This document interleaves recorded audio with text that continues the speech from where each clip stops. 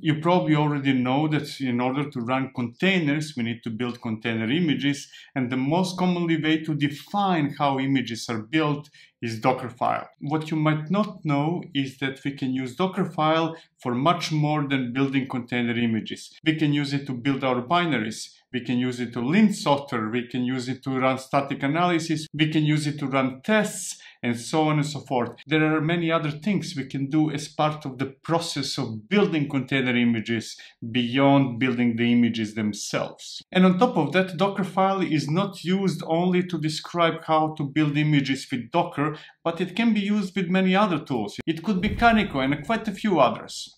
Today we are going to explore multi-stage builds, how we can create different stages so that we can streamline the process that ends with building an image but starts from the very beginning.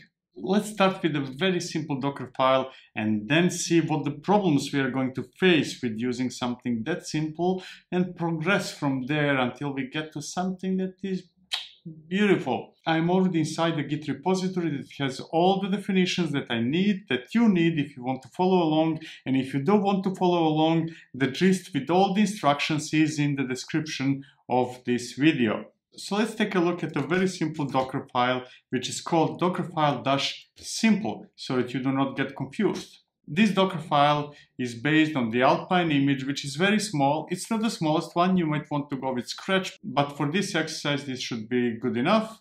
We are exposing port 8080. We are going to execute the command demo when the container based on this image is created. We are going to copy the binary demo from my local file system into USR local bin directory inside of that container image and make it executable. The order here is important because the things that are less likely to change are higher on the list, and those that are more likely to change, like copying the binary, that is going to change with every build, so that the process of building container images can cache, the top layers and then only process those at the bottom. Anyways, let's see whether we can build the image based on this Docker file. So it would be docker image build --tag demo. So we're going to call that image demo. And since this specification is not in Dockerfile, but in Dockerfile-simple, we need to specify the path to the Dockerfile, which is Dockerfile-simple. And we need to specify the context. Where are the files located? And I'm going to say dot, because that means current directory, wherever I am right now. It pulled the image and then it tried to copy demo from my local file system into that image, and it failed. And it's normal that it failed because I never built the binary. I never built the binary of this application. Now I could tell you, hey, how about you build the binary, install Go compiler, execute this command and that command, build the binary, and then run this command again, try to build container image again, and then it would work. But that is silly. That is a waste of time, since we can build binaries and we can do much more inside of Dockerfile. So there should be no need for anybody to have instructions like do this, do that, do this, do that. And once you're finished doing all those things, then you can build the image. No, we should be able to have a self-sustained system that everything required for building an image, including in this case this binary, should be within the same definition, and everything should be done with a single command. So let's try again. Let's take a look at a slightly different Docker file, which is Dockerfile-fact. This time the base image is Golang because we need Go to compile the binary for this application. Now don't worry if you're not proficient with Go, the logic is the same whether you're using JavaScript, Java, Python, this or that, right? You select the base image that contains the tools that you need, and in this case that base image is Golang. The next two instructions are the same as before. We are going to expose port 8080 if this image ever becomes a container. We're going to make demo being the command that executes when container starts. This is the same as before, and what comes next is new. I'm adding the whole current directory inside of the image inside the directory src. Then I'm making that directory the work directory so that everything else that happens from now on is inside of the directory.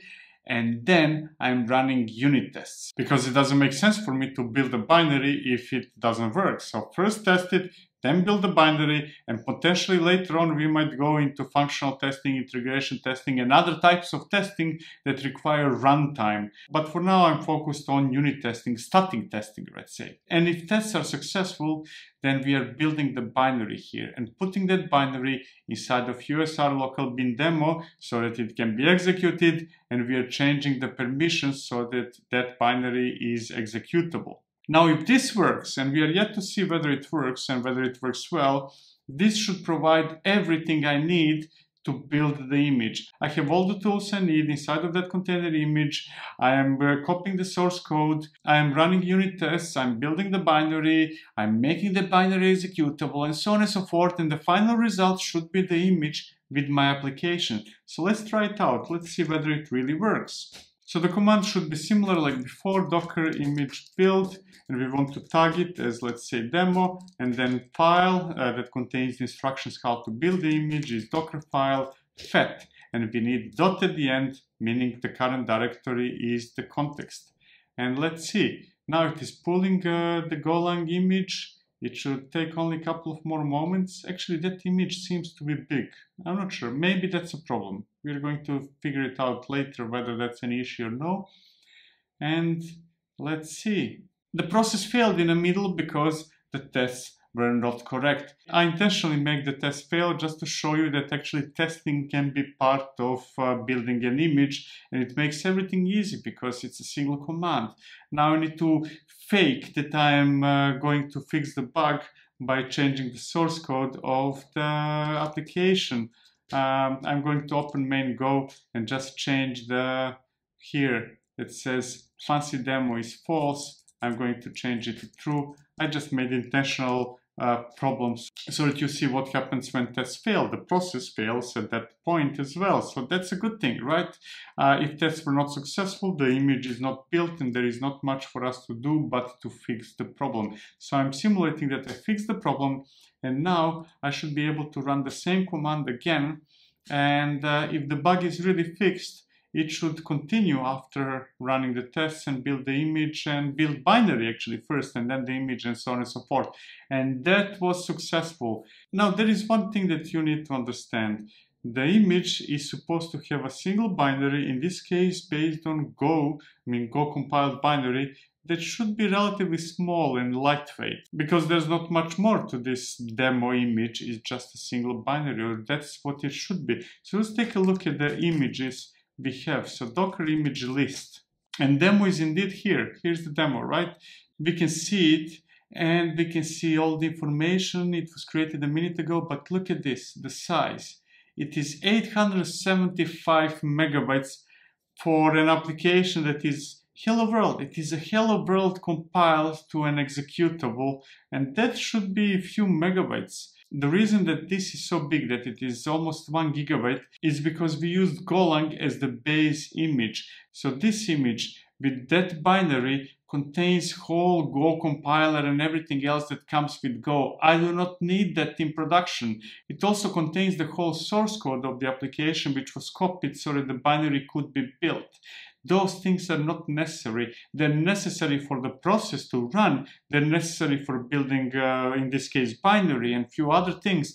But it is not necessary to have all those things as the end result of the image that should potentially run in production. So the process works well. It executes tests, it builds the binary and does everything else that needs to be done, but the end result is too big. Let's try to make it smaller, much smaller. And for that, we are going to take a look at yet another Dockerfile. This will be an improvement of what we did so far. Now, this Dockerfile is almost the same as the one we used before. The base image is Golang. We are copying the source code. We are making SRC the work there. We are running tests and we are building the binary. But what is new is another from instruction. And what is very important to understand is that final image will be based on the instructions starting from the last from instructions. So only this will be the final image. Everything defined before the last from statement will be discarded. This will be removed when the process ends. This is temporary. On the other hand, this is final. This will be our final image.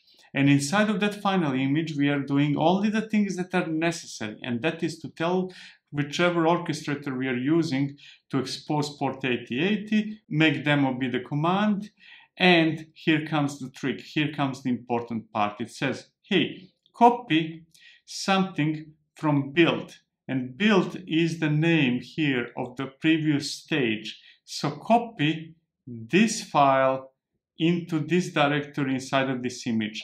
We are basically creating two images. The first one is temporary, the second one is permanent, and the second one will use something from the first one. It will copy the demo binary. It will discard everything else from the first image except the binary itself, the application itself, which will be copied into the final image. And at the end, we are making that binary executable. So this is more or less the same as the previous definition, except that we split it into multiple stages. So let's take a look at the final result of this one.